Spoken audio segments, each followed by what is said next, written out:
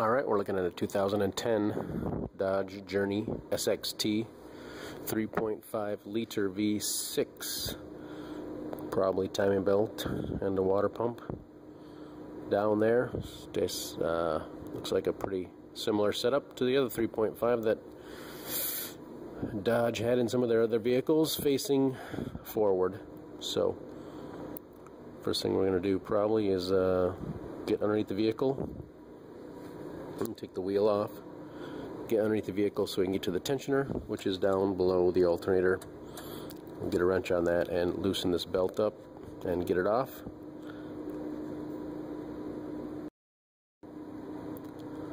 So here we are, we have the wheel off, 5 19mm bolts. Where I break them loose before you jack it up, and jack it up and take the wheel off, just gives you more access. This piece has already been missing, apparently.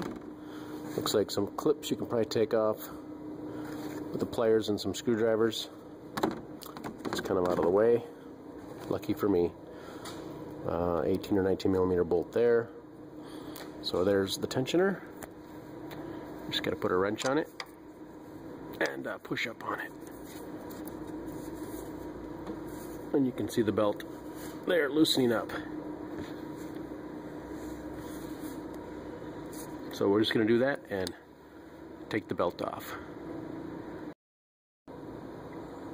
Okay, you can see that I have the belt removed. Just going to go ahead, because I'm here, take that off. I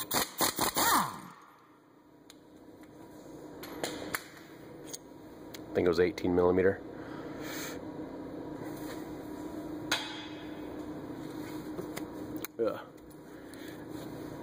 This is a Chrysler or Dodge, so we're going to need our special Dodge puller.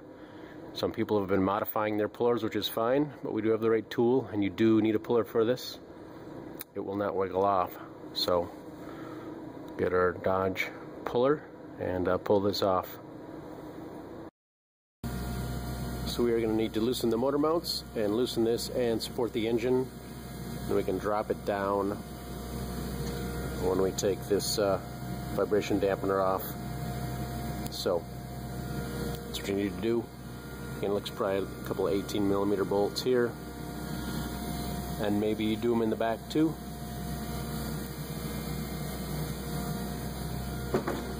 Watch out for that. You can see we got the belt off. We're going to remove these 13mm bolts for this. I'm hoping we can kind of lay it up to the side a little bit. I'm going to take this off, 13mm bolt. Right there. Sometimes I like to take stuff off as I go. But my real focus is actually getting into this engine mount so I can drop it down. It's like maybe 3 15mm bolts there. A couple 10mm bolts.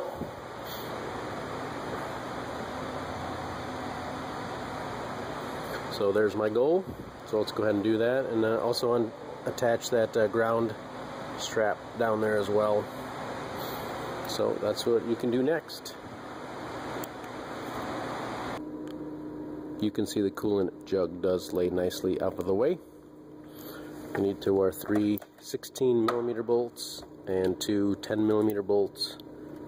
Start there, remove the ground strap, and see if we can get this out. I do have the engine supported with a jack because I do not know how far it's going to fall down.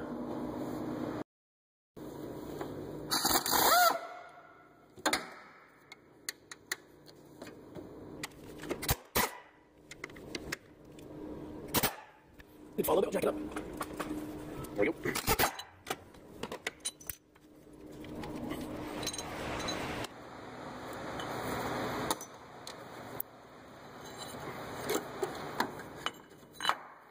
Ground wire is actually still attached. We can lay it off to the side.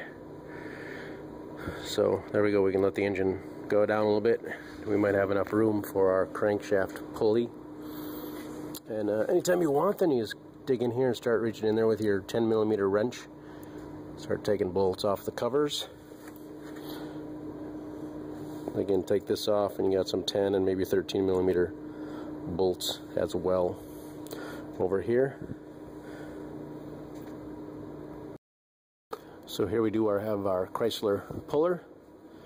Seems to me this has been a puller for Chrysler for I don't know, since maybe 92, 93, 94, somewhere in there. So this is a 2010, so they're still using it.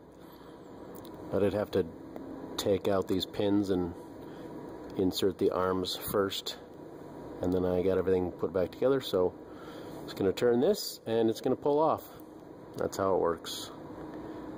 Easy.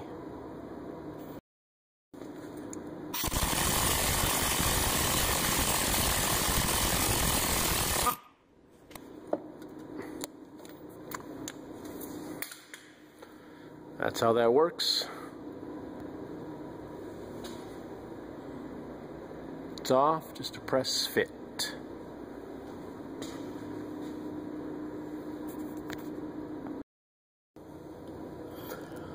So we got the three 10mm bolts off while we're here. 15mm nut here. Just use this setup here, swivel. You can probably get it with a wrench. It was kind of tight though, so I used my impact gun on it. But it's coming off like that. So seems to be a funky bolt behind here. Maybe we can cheat, take our 15mm wrench, lift that up, and get the bolt out from behind there. You may not have to mess with that tensioner there. I don't think that taking that pulley off is going to help, but we can lift it up and expose that bolt.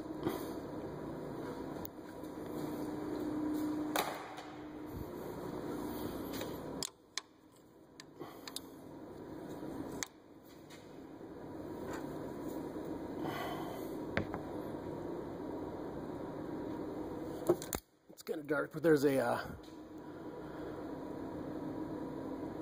Torx bit back there. So this is a T40 Torx bit. That's what I'll be using right here to break the bolt loose behind the tensioner, belt tensioner. Just so you know, T40. So here's a look up above, and it looks like you can get to most everything with just a regular 10mm or 13mm flat wrench. It does look like maybe on the front though the power steering pump might have to come out because there might be a bolt or two behind the power steering pulley. So actually in order of events, it might be one of the first things, or farther up in the events than I've done it. Try to do what I can to avoid taking things off like that, but sometimes you can't help it. So I'm going to take off all these 10mm bolts I can, and 13mm bolts, and then worry about the power steering after.